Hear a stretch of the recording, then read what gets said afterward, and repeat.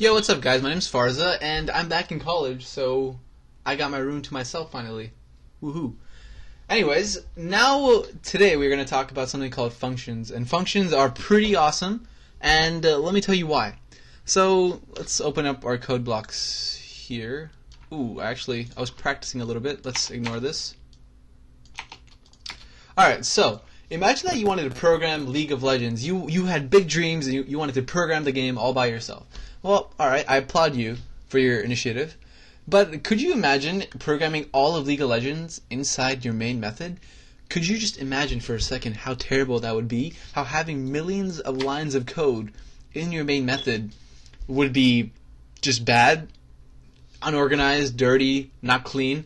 And I've been trying to preach to you guys throughout this series that we want to stay nice and organized in our code. And let me show you... Well, I hope you guys can see that programming all League of Legends inside your main method is a really, really bad idea. Don't do that. Okay, so let's figure out a way to be more efficient. So let's think of a simpler example where we can use functions. I'm actually doing this a lot. I don't know why. So let's think of a simpler example where we can use functions. So let me do something here. Champions League of Legends. Okay, so these are all the champions of League of Legends.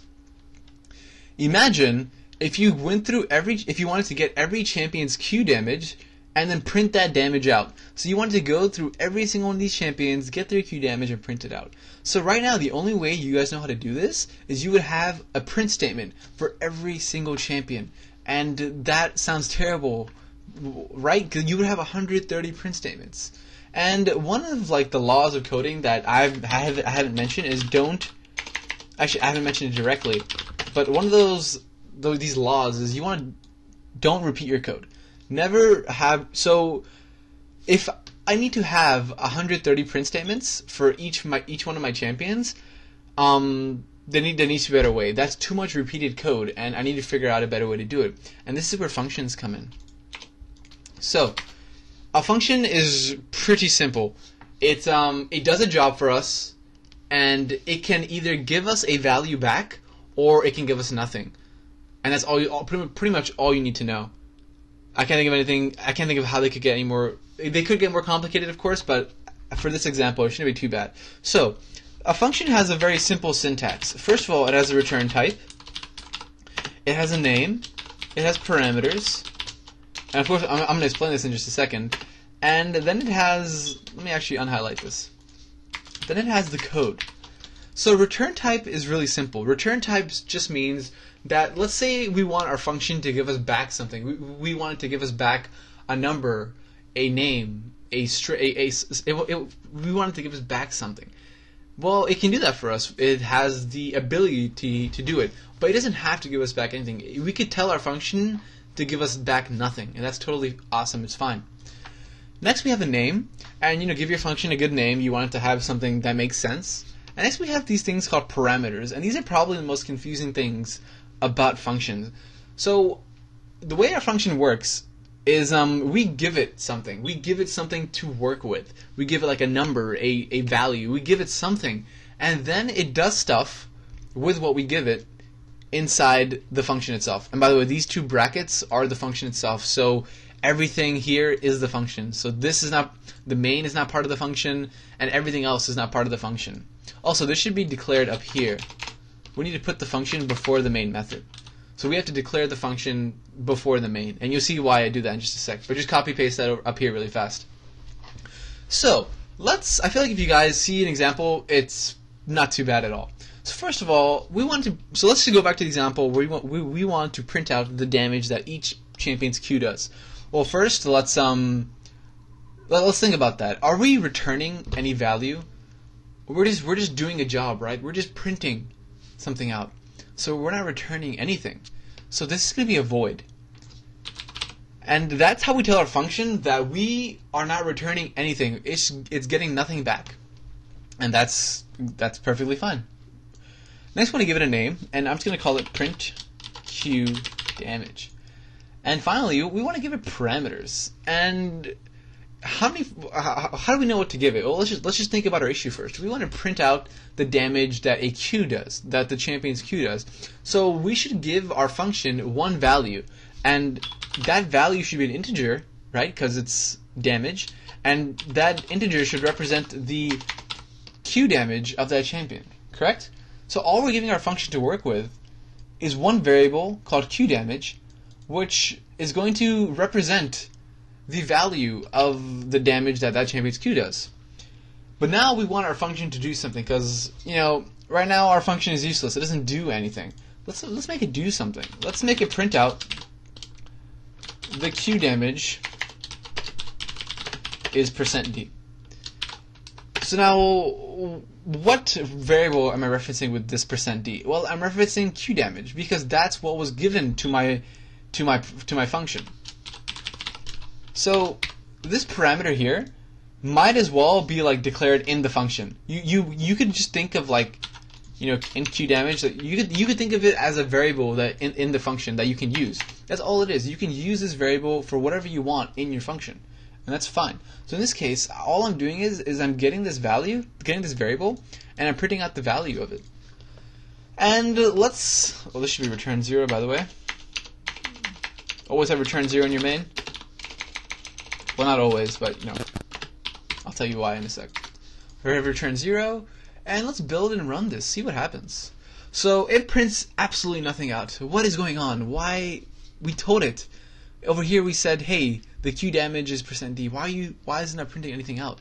Well, remember when I said that the main is like the command center? Well, we're not telling our main to go to this function, to run this function. We have to tell our main manually to run this function.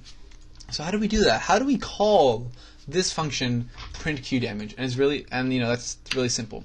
First of all, let's write down the name of it. So it's called print Q damage. And next, it needs we're gonna put these two parentheses. It needs a parameter, right? Like over here, void print Q damage. Our method or our function, it has this parameter. It says that we're basically saying that this function is guaranteed an integer value, and it doesn't matter what that integer value is. It's just guaranteed that the function is going to get an integer value. So we have to give it some integer value, and I'm just going to give it 50. So, and then I'm going to end it with a semicolon, meaning this statement is done. I'm done calling my function. So let's loop back here and make sure we understand how this is working. So when I call print Q damage, I first go up here, and my computer's like, okay, I got it. So now my computer is going to ask me for some parameter. It's going to ask me for whatever I declared it. So in this case, I said I will give you a value. It's going to be an integer, and you're guaranteed that. So yeah, I gave it this value down here. I said, okay, this is going to be 50. So now this 50 travels up here, and now int Q damage is going to be equal to 50. So we're basically assigning this variable this value. And I hope you guys see that. This variable, this value is being passed up here, and now this variable is being set equal to this value. And that's probably the hardest part about functions. To be honest, when I was learning, I did not get this concept at all, where this value travels up here, and we have this variable that is set equal to what we passed. And then what we do is we print out the value of Q damage, because we want our function to be useful. That's what it's there for. 1 sec. 9 minutes. Okay, so we want our function to be useful, and that's why we say, hey, printf the Q damage. And I do %d Q damage because, well, that's the only value I'm given to work with. I'm not given any other value or variable to work with. That's the only thing I'm given, Q damage. And I do that down here, where I give it 50. So let's run this, see what we get. And I get the Q damage is 50. So, why is this good for us? Why is this awesome? Well, now, instead of having 130 print statements for each champion, we can just be like this. We can just say, okay, print Q damage 60. Print Q damage, oh, have a semicolon. Print Q damage 70. And I'm going to put a backslash in here, which just skips the line. You guys know that. So now let's see what we get. Oh, let me X this out. Build and run. So now I have three print statements, or rather, I don't have three print statements. I have one print statement, but it runs 3 times. It runs 3 times because I called the function 3 times. So this is why functions are useful to us. They allow us to do things in a very organized manner. And I realize I'm at 10 minutes now, so I'm going to cover something else about functions later called return. Right now, this function returns nothing, right? It just we say, okay, it does a job for us, but it doesn't give us back anything. So next video, I'm going to cover what this function how a function can return a value and how that can be useful to us. So that's going to be next video. And until then, I'll catch you guys later.